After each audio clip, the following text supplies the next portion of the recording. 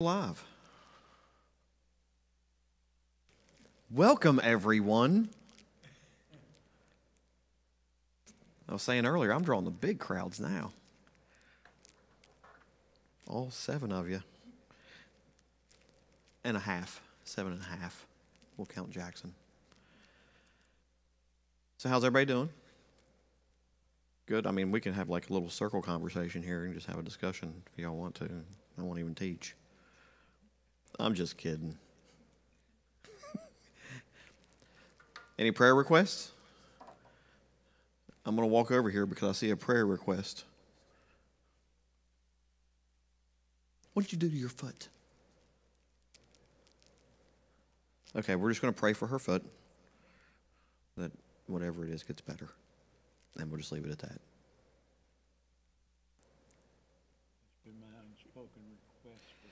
It's been your unspoken for the past several weeks, so we'll just leave it unspoken. And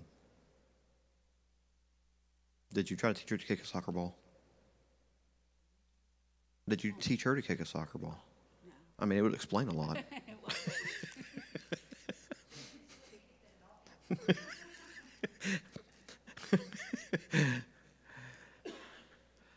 Do we have any other prayer requests?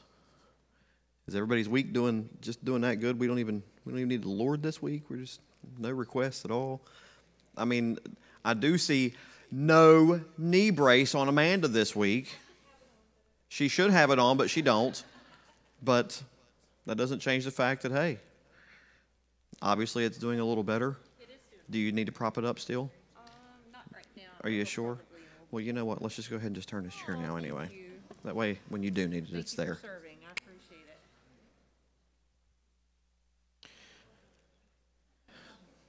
Nothing else? Nothing?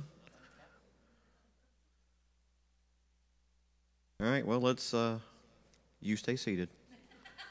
You may also stay seated. She said no, she's not going to stay seated. All right, let's stand and have some prayer.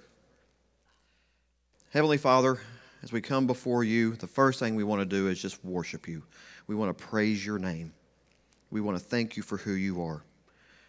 We just want to take a moment of our time that really is your time and just take all the focus off of ourselves, off of our lives, off of the busyness that we have going on, the things that we might think are important, and we just want to focus on you. We want to think about who you are in our lives, what you've done in our lives, and just this wonderful creation that you have put us in. And we can't even fathom all that you do and all that you are. But in the small thinking that we have, we still want to thank you for all of it.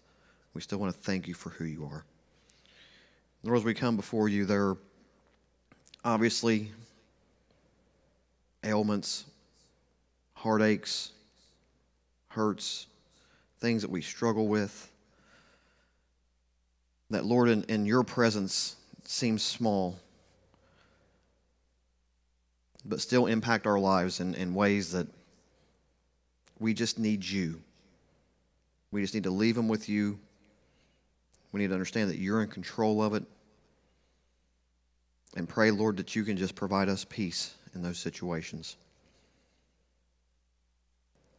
Lord, I pray that you continue to lead us and direct us and just show us how we can be a light in a world that needs you more than ever. We just ask these things in your name. Amen. So this week, if you have talked to me for more than 10 minutes about anything in the Bible over the past few weeks, I have, whether consciously or subconsciously, just kind of went to this subject. And I've done it so much that I kind of alluded to it in a couple other messages and a couple other lessons, and it's just gotten to the point where I decided that it was time to actually give a full-on lesson on the kingdom. And when we hear the word kingdom in our world today, especially in this country, we think of this old way that countries were ran. We think of a plot of land that was ruled by a king or queen. We hear the word kingdom and we think a noun. Now, for those of you that are a little rusty on your English grammar, A noun is a person, place, or thing. And that's what we think of when we hear the word kingdom in our world. It has no action. The dictionary defines kingdom as a country, state, or territory ruled by a king or queen. It's a place that is ruled by a person. But thinking about this, anytime I read something in Scripture, I often wonder, what's the biblical definition of this word? What's the meaning have when Jesus used it? What did it mean in the Old Testament? What was a kingdom? What is a kingdom? Because really in the Western world, it's a very foreign concept to us. We don't have kingdoms here. We don't have a king. We have a president that we elect. So this is kind of a strange idea to us of kingdom. And so I wanted to kind of take a week here and just kind of boil the word down and find out what it really means. And the word itself kind of gives us a view into what the word really boils down to. But to give the answer to that without any context is not going to make any sense, or it's going to make for a really short lesson. And I have some time to fill up, so I figured I would elaborate a little bit on this idea. So in order for us to really get any context for this, we have to go back to the beginning again. Because in case you haven't been in here very often, I like to start at the beginning. And when I say the beginning, I mean the very beginning. And we have to find out where the first kingdom was mentioned in the Old Testament. And we find it in Genesis 1, verse 28. And God blessed them, and God said to them, "Be fruitful and multiply, and fill the earth and subdue it, and have dominion over the fish of the sea and over the birds of the heavens and over every living thing that moves on the earth." You see, God has given Adam a role. He didn't just create him and say, "Have a good time." He gave him a job. And the word in the dictionary for subdue, this word subdue, what it means is to overcome, to quieten, or bring under control. And I pulled that straight from a dictionary. That's what this word means. And God has given Adam the task of bringing the earth under control. Nature on its own, it'll be perfectly fine. But when Adam is given the task to bring it under control, he's basically being told to cultivate and to manage. This would be the same as an owner of a company telling a manager, "Hey, get this place under control. Make sure the employees are doing their job. You can't run this thing on autopilot. Make sure my labor costs are down. Make sure my business is being profitable." Anybody here ever manage a store or restaurant or anything? We got somebody here. I've done it myself. Got one back here. Look, we don't get to just make up the rules. We have to do it the way we are told to do it. It's the vision of the business, the ideas and the principles that the owner gives, but he appoints a manager to see that these things are actually carried out. And this is the story of man. And the story of man is the story of middle management. And this is the task that God has given Adam. Adam was supposed to cultivate and bring the full potential of creation out. And again, nature is going to be fine on its own. If you leave a plot of land alone, it's going to grow grass and trees and vegetation. What's that now? That's the only thing we weren't given dominion over is the vegetation. We weren't given dominion over the vegetation.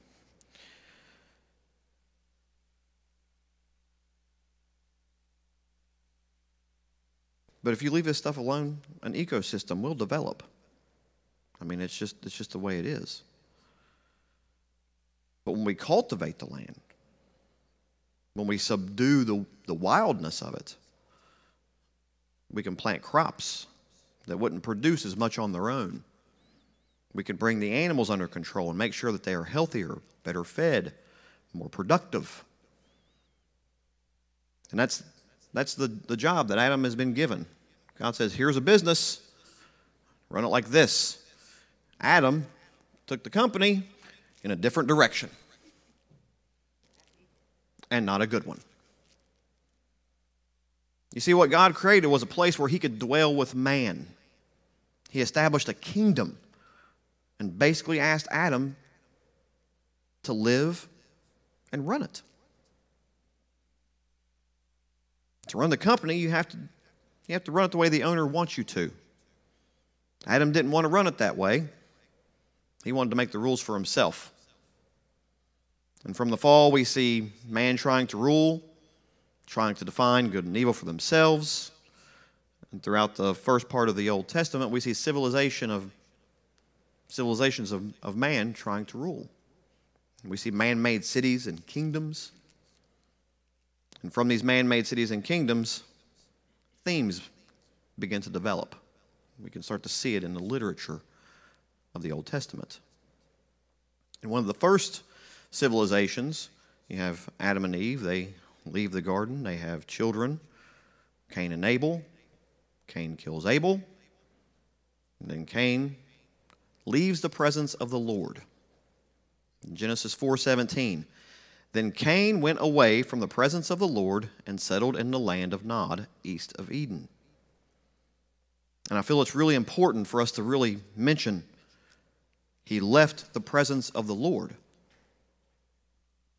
And the reason I feel it's so important to point this out, because when we leave the presence of the Lord and we start to build our own kingdoms, I'll just say, have you not read? It turns into a mess. It doesn't end well. And just a few generations later, 7 to be exact, he made this slide on the back here. I'll look at the slides every once in a while, and I had to count. I was like, did I really? Is there 7 after that one? 7 generations later, we find a character named Lamech. Lamech, he's not a nice guy, but he's running the show. He is running this human establishment, this kingdom of sorts, and he is so evil, he brags about it. In Genesis 4:23, Lamech said to his wives, Adah and Zillah, hear my voice. You wives of Lamech, listen to what I say. I have killed a man for wounding me, a young man for striking me. If Cain's revenge is 7-fold, then Lamech's is 77-fold. He's proud of this. He's bragging. And from that moment, things just spiral out of control. We have the flood. Then just a few generations later, we have the city of Babylon. And it doesn't take long to see that men aren't capable of ruling themselves. Now, if you were here last week, you're going to notice that there are a lot of parallels in the day of the Lord that we talked about last week in this lesson. Mostly because we're really running through the same stories. Because we have to really get the context of these stories and the ideas in these stories to understand later stories, which was really kind of a lot of the idea behind this entire thing was, let's go through the Old Testament. Let's understand what it said so we can understand the New Testament.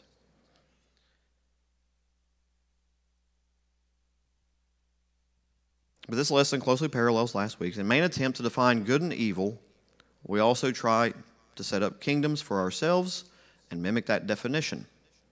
Babylon is a theme we see repeated throughout Scripture of human cities and kingdoms that are evil and incapable of defining anything the way the owner and the founder of the company defined it. Maybe that's where we get the term fired. Fired? Nobody? Got it? Somebody at least? Okay. Then we finally get to this guy named Abram. God tells Abram to go to a place that he will give him and his offspring, and that God will make a nation out of them. And God plans to make a kingdom among men again. Well, there just happened to be a famine in that land. And it seems Abram didn't trust God because he journeys to Egypt. And at this time, Egypt is a full-fledged kingdom. And you see, what you have is you have this small civilization that Lamech started, and then you get something a little bit bigger in Babylon, and then we get to Egypt. Egypt is this huge, massive kingdom. And it has rulers and palaces, and has defined good and evil on their own terms. Abram tells Pharaoh Sarah is his sister, and it causes a bunch of trouble for Pharaoh in Egypt. And in that story, I don't see where Pharaoh was really being evil. He thought the woman was single. He didn't know he'd done anything wrong. Anyway, he sends him away, and several generations later, the family comes back. Now known as Abraham. Abraham doesn't come back, but his family does. And this theme of human kingdom is always the same. It's a place that has tried to define good and evil for themselves. They fail miserably, and it becomes a place of oppression. So then we have Moses and the Jewish people leave this human kingdom and go to Mount Sinai, where God is going to make a covenant with them. He's going to be their king. He's going to be their God, and he's going to establish his reign with this group, and through them the nations will know God. And they will know him as the only true king. Exodus 19:4. You yourself have seen what I did to the Egyptians, and how I bore you on eagle's wings and brought you to myself. Now therefore, if you will indeed obey my voice and keep my covenant, you shall be my treasured possession among all peoples, for all the earth is mine. This is a big clue that this is God's kingdom. All the earth is mine, and you shall be to me a kingdom of priests and a holy nation. These are the words that you shall speak to the people of Israel. This is God talking to Moses. And you shall be a kingdom of priests and a holy nation. God wanted them to be a nation of priests under his reign. He wanted to define good and evil for them. He wanted to end the oppression of the human kingdoms through them.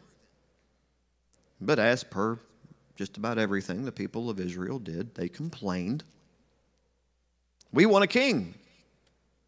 We want to be like everybody else, controlled, confused, and oppressed.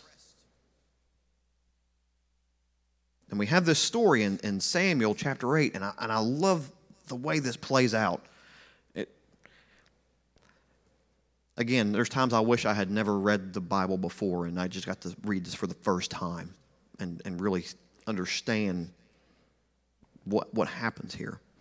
1 Samuel 8, starting in verse 4, Then all the elders of Israel gathered together and came to Samuel at Ramah, and said to him, Behold, you are old, and your sons do not walk in your ways.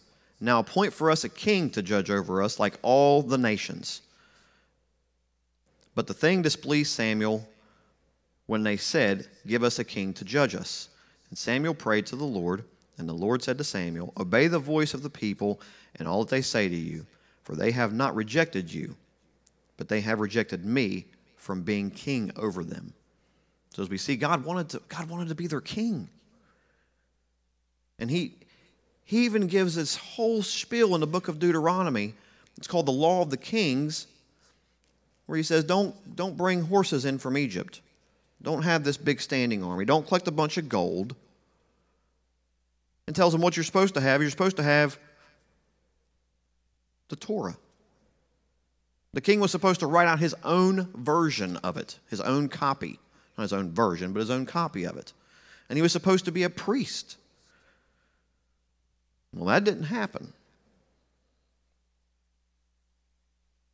And Samuel's speech that he gives after all this happens really sums up every kingdom and every nation and every country since then. Starting in verse 10. So Samuel told all the words of the Lord to the people who who were asking for a king from him. He said, "These will be the ways of the king who will reign over you." And he's not saying these are commands that he should do. He's saying, this is what's going to happen. He will take your sons and appoint them to his chariots, and to be his horsemen, and to run before his chariots. And he will appoint for himself commanders of thousands and commanders of 50s, and some to plow his ground and to reap his harvest, and to make his implements of war and the equipment of his chariots. He will take your daughters to be perfumers and cooks and bakers. He will take the best of your fields and vineyards and olive orchards and give them to his servants. He will take the tenth of your grain and of your vineyards and give it to his officers and to his servants. He will take your male servants and your female servants and the best of your young men and your donkeys and put them to his work. He will take a tenth of your flock, and you shall be his slaves. And in that day you will cry out because of your king, whom you have chosen for yourself, but the Lord will not answer you in that day. Does that sound familiar? Sound like every nation ever? There's a, sorry, you don't have a slide for this. I'm just going to elaborate a little bit. There's a movie called Troy, and it's about the Trojan horse and all this. Anybody ever seen this? It's got Brad Pitt in it, and he plays Achilles, the great Greek hero. And at the very, very beginning of the movie, there's these two great big armies, and they're about to face off. And, you know, one army, he calls their champion, is this great big man, 1,000 foot tall, big muscles. And the other guy calls out Achilles, and Achilles doesn't want to fight, and, he's just being a snot-nosed brat, basically, because he can be, because he's Achilles. And the king says something to him about, I should have you beat for your disobedience. And Achilles goes to walk off, and somebody stops him and says, think of the men. Think of all the lives you're going to say.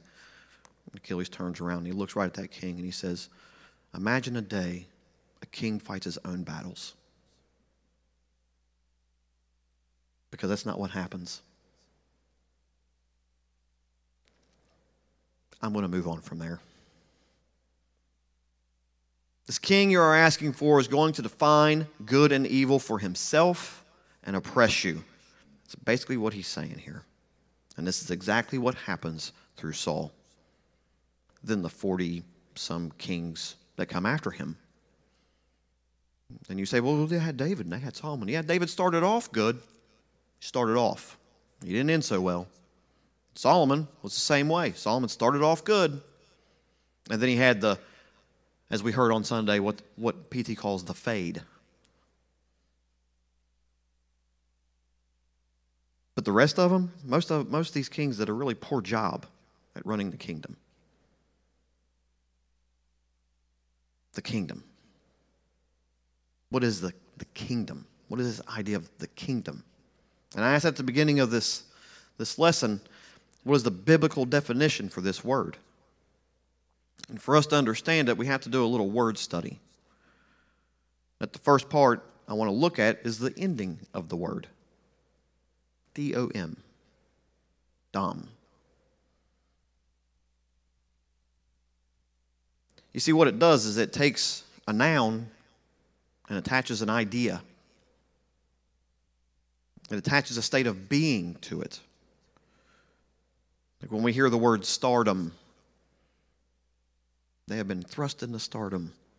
Well, that's a state of them being a star. Somebody on American Idol the winner gets thrown into stardom. It's a state of being. When we hear the word boredom, we think of the state of being bored. Let's bring it a little bit closer to home. Freedom. What does this word freedom mean? To us, it's our right.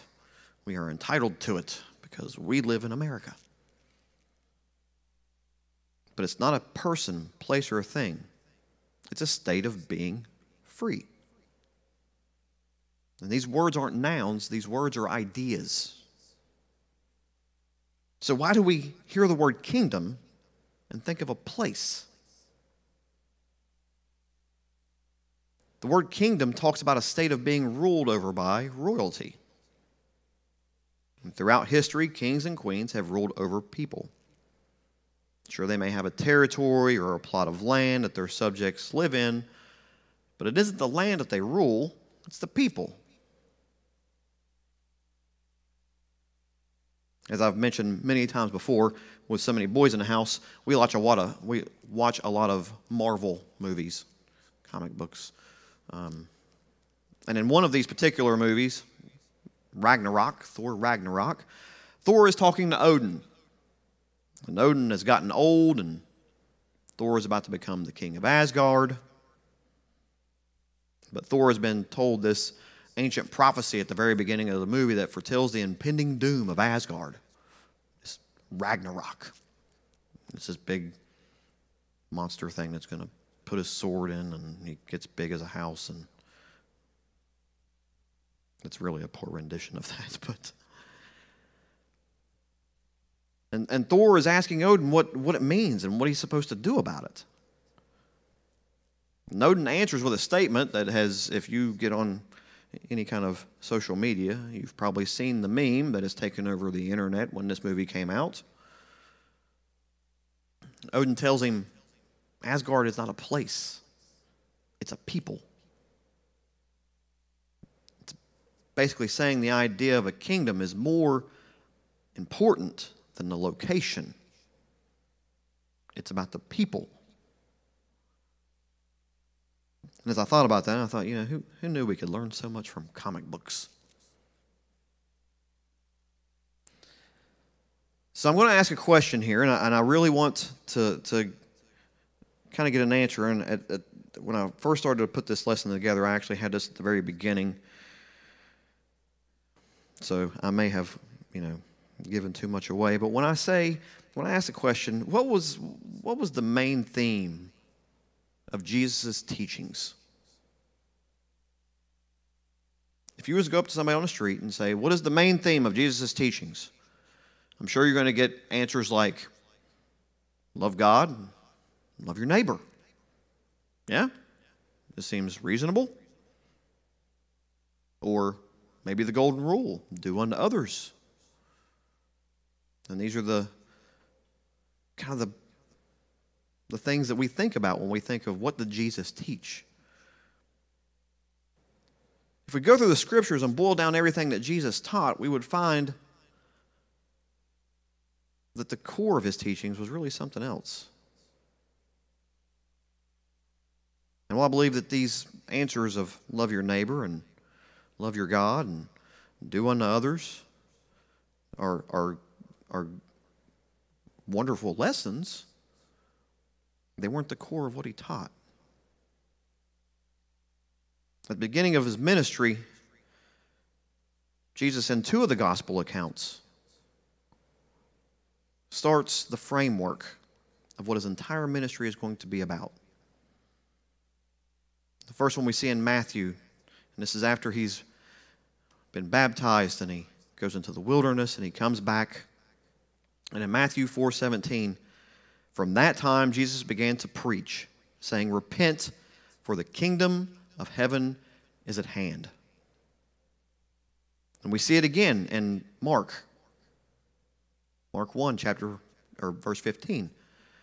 And saying, the time was fulfilled, and the kingdom of God is at hand.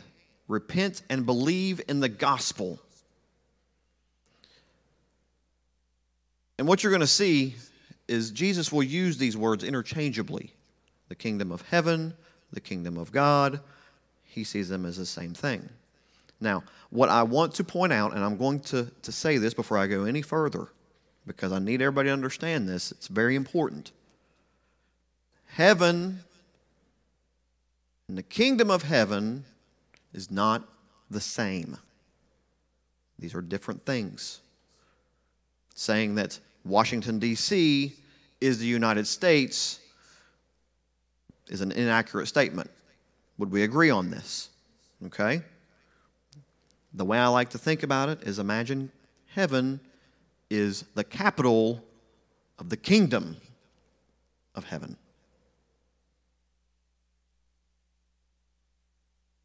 And unfortunately, for many of us, we read this and we think exactly the way the religious leaders of the time of Jesus did.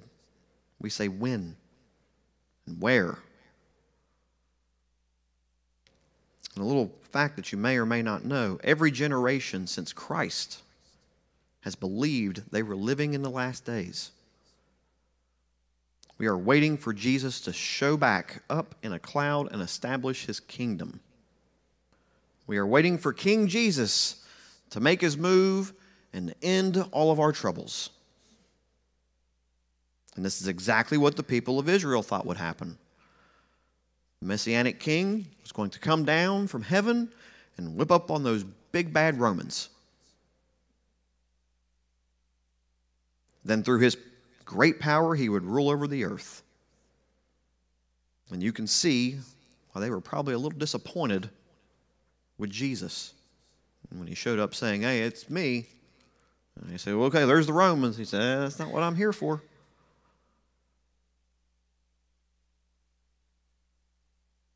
Yet we get the benefit of hindsight on this idea of the kingdom. And we still think the same way they did. Jesus is going to come and rule and end the oppression of the earthly kingdoms. And with all that hindsight, all I can think is, if we had just listened to Samuel, if we had just listened to what he said was going to happen.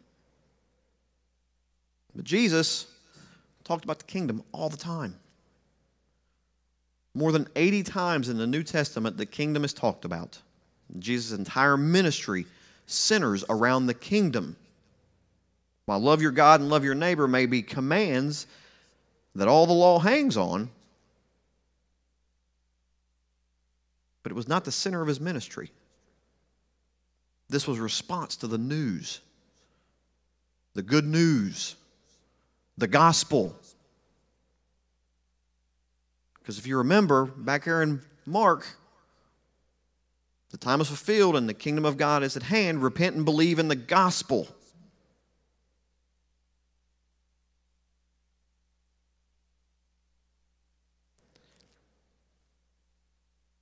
Again, the kingdom. Matthew 6:33. But seek first the kingdom of God and his righteousness, and all these things will be added to you.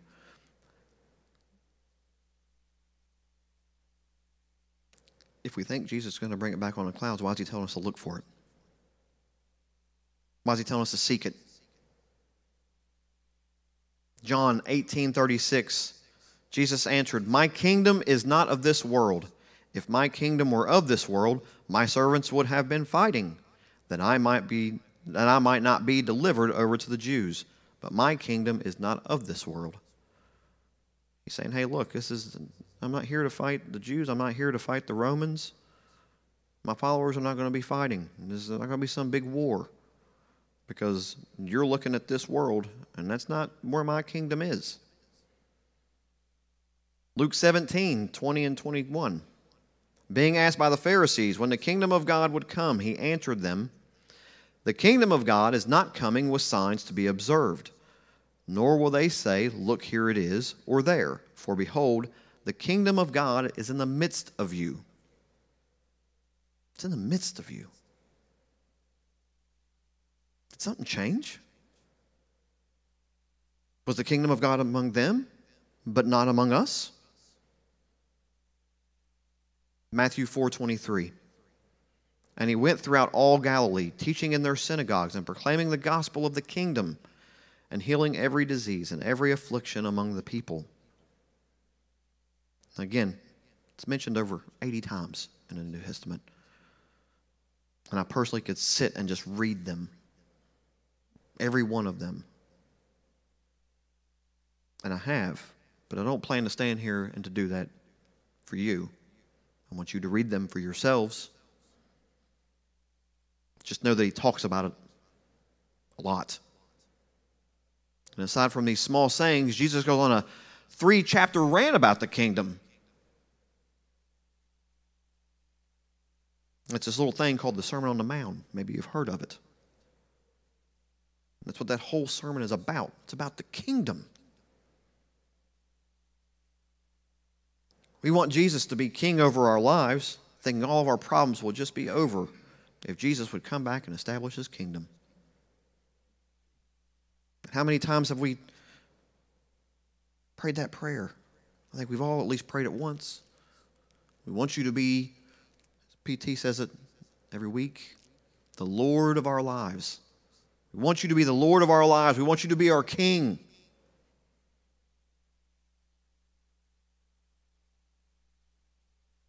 And all I can say is, oh, you Pharisees and Sadducees, have you not read the kingdom is in your midst? Mark chapter 9, verse 1. And he said to them, truly I say to you, there are some standing here who will not taste death until they see the kingdom of God after it has come in with power. Who's he talking to? Is he talking to the people that were standing there? He was talking to people when he said this. And people heard him say, you will not see death until you see the kingdom come into full power.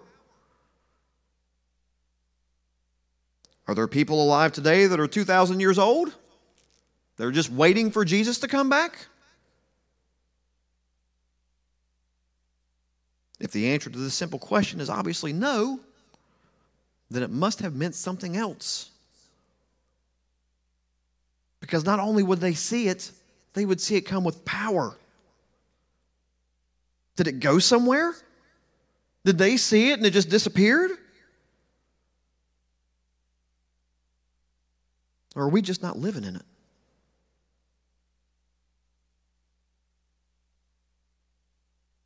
First Corinthians 6, 9 and 10.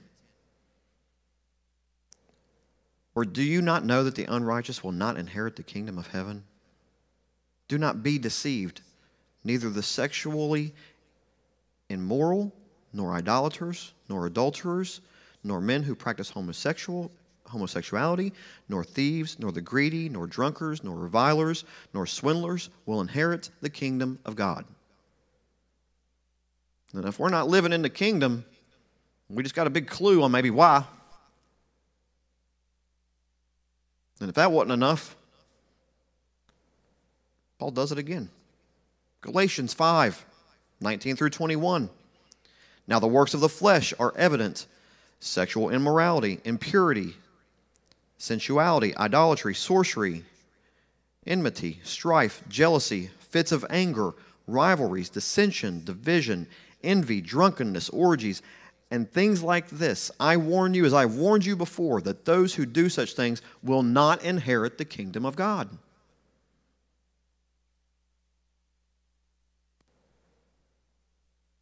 I don't know about you all, but I've got a feeling that every single one of us can find ourselves in these verses. And I'll be, I'll quickly point at myself. Fits of anger. That's probably the easiest one to just go ahead and admit to.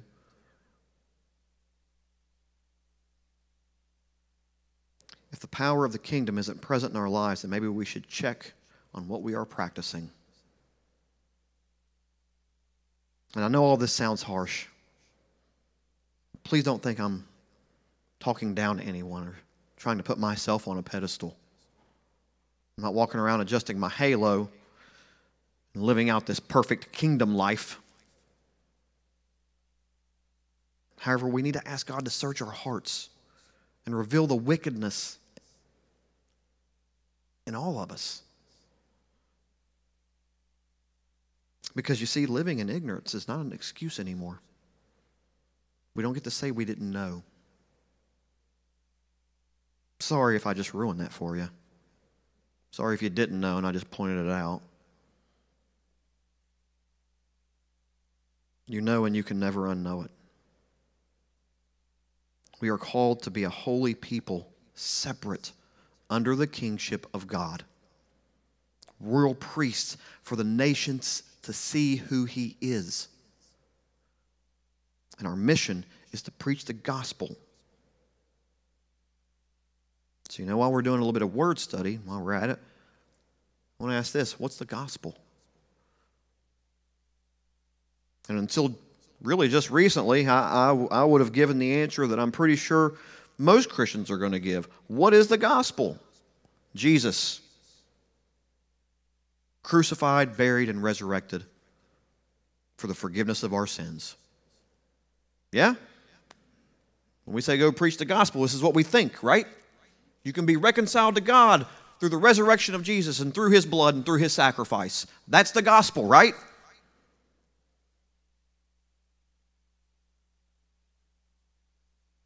When we hear the phrase, teach and preach the gospel, we usually think about that.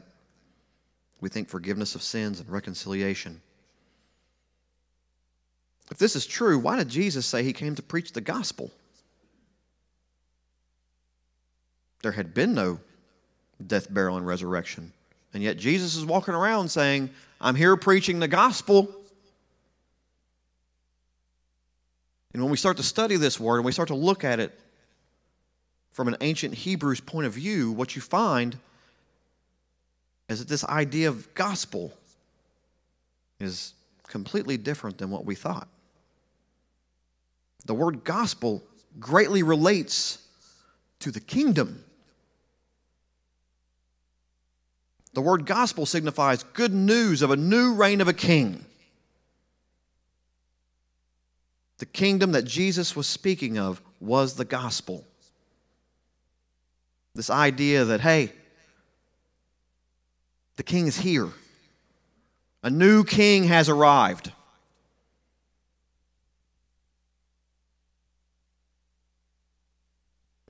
Isaiah, it was talked about in Isaiah. Isaiah 52:7.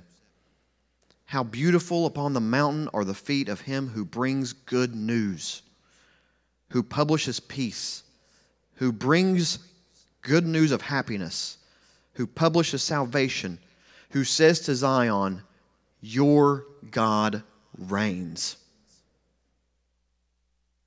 There's your kingdom.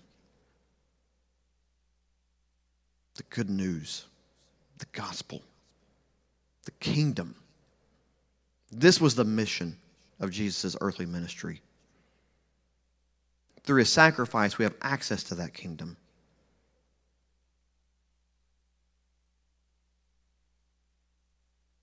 But before we were granted that access, He spent 3 years telling us about it.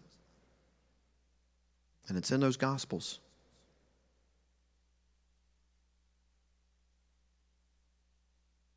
I don't know about you guys, but I don't want to taste death until I see that kingdom come into full power.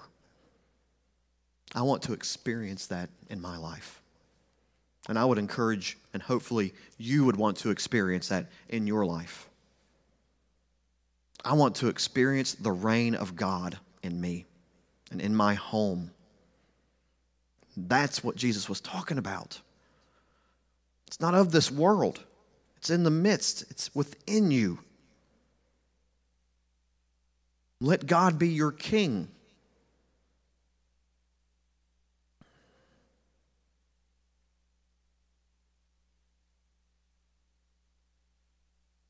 I want to see God lived out and that kingdom lived out and those around me. And so I'm just going to say this to you. Your God reigns.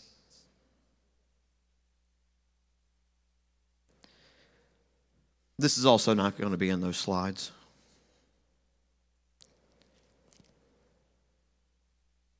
We live in a free country. Yes? Simple answer. We have freedom. Right? Can I go down to the local school and sell crack cocaine? But I thought we were free. So I can't do that. What happens if I do? I'm going to go to jail. And as I'm sitting in my prison cell for trying to sell crack cocaine to a grade schooler, am I free? Am I experiencing the great republic of the United States? I am not. And while I am not trying to compare the two things, There can be a parallel drawn from this. If we are doing the things that Paul told us will not inherit the kingdom, then it doesn't matter. You're not going to enjoy the kingdom that's here. The same as if I break the rules of this country and I sit in a prison cell, I'm not going to enjoy the freedom that it provides. Make sense? So this is the challenge I'm going to give everybody this week. Study the kingdom. Read every piece of scripture that pertains to it. It's beautiful. And begin to understand what Jesus was actually talking about. And when we understand, then our response should be the commands that he gave us to love God and love our neighbor. It's the response to the kingdom within us. When he rules over our heart, we reject the kingdoms of this world that teach us, just do you. Do what makes you happy. That it's you versus them. That's what the kingdoms of the world tell you. And when it's me versus you, somebody's getting oppressed. And we talked about it last week. God hates oppression. And I love that last verse that I read just a minute ago. I love it so much I want to read it again. So if you're taking notes, you want something to hang on the fridge, you want a tweetable quote, it doesn't come from me. It's this. Isaiah 52:7. How beautiful upon the mountain are the feet of him who brings good news, who establishes peace, who brings good news of happiness, who publishes salvation, who says to Zion, your God reigns. Let God establish his kingdom in you. Let him reign over your life. And then we can be part of that kingdom. Questions? Comments? Concerns?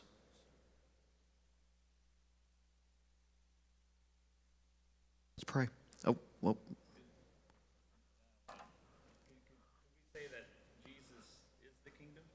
Could we say that Jesus is the kingdom?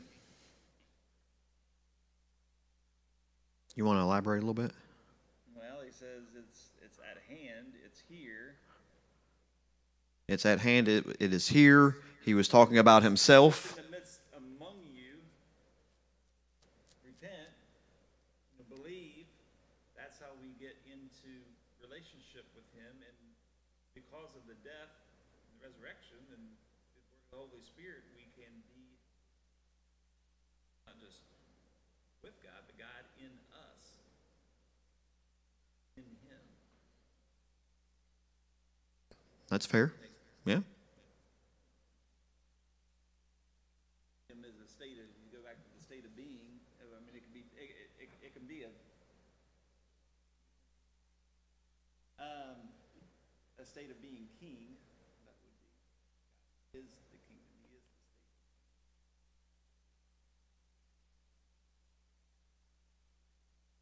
state. Okay, now if we're all going to have a conversation here, we got to turn the microphone on. We have a conversation. We can have a conversation, but the people on Facebook would maybe like to hear the conversation as well. I had I had a book that I was reading this week, and it's a really good book. But this lady was trying to witness to her mother, and throughout her whole life, her mother she was an atheist. She didn't believe in God, and at one point in time, the lady didn't as well. But she ended up becoming a Christian, and her mom was a feminist, very strong-minded woman, lots of strength, but her mind was messed up. Like, she had anxiety and depression and all kinds of other stuff that came along with it. Like, as throughout her whole life, I mean, she just warred. She was mad, she was angry, but she felt that she was never weak, and she thought that her daughter was weak because she gave into that of becoming a Christian and becoming weak, right? So it was on her deathbed that she was in hospice, and her daughter just sat with her, and her children and her husband would come in, read psalms and sing to her, and it opened up to others within the place. And she finally came to the point where she was like, you don't have to worry about me anymore. I've made things right with God, And she did. She gave her life to God, but she said, I've become weak now. And it's through our weakness that He can be strong, For so long, we try to be God. That's the whole thing. We are not God, but yet we try to be God because there's this place, this thing that's missing within us, and we're trying to fill it up with all these things that we think that the way that the hierarchy of the way that our lives are supposed to be, the way that we are supposed to be, and how that we're supposed to be strong.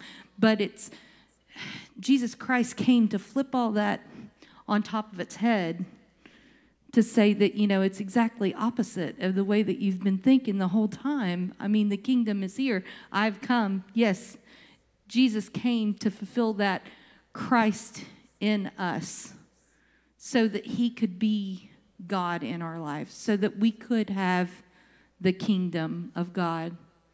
And it was just beautiful because that's what I saw. It was just a beautifully painted picture of humanity and what we're missing and what we need.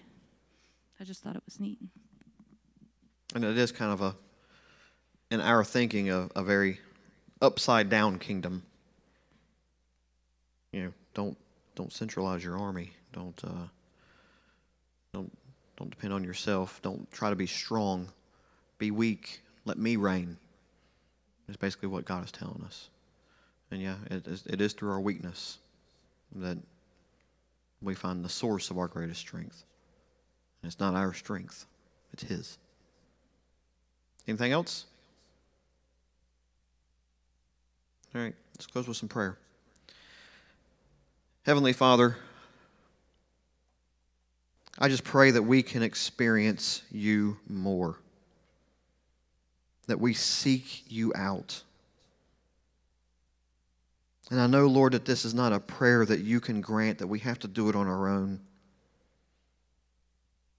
And Lord, I don't know about anybody else, but the desire of my heart is to know You and to be known by You. And I can't understand what we are or who we are that You take the time to think about us. But I thank You that You do. And Lord, I just pray that as we leave out of here, that we can have a peace and we can let You reign our lives. That we can let You rule where we think we should. And that through that we can have the fruit of the Spirit. And through that fruit, the world can see who You are. That it reflects Your glory and Your love. We ask all these things in Your name. Amen.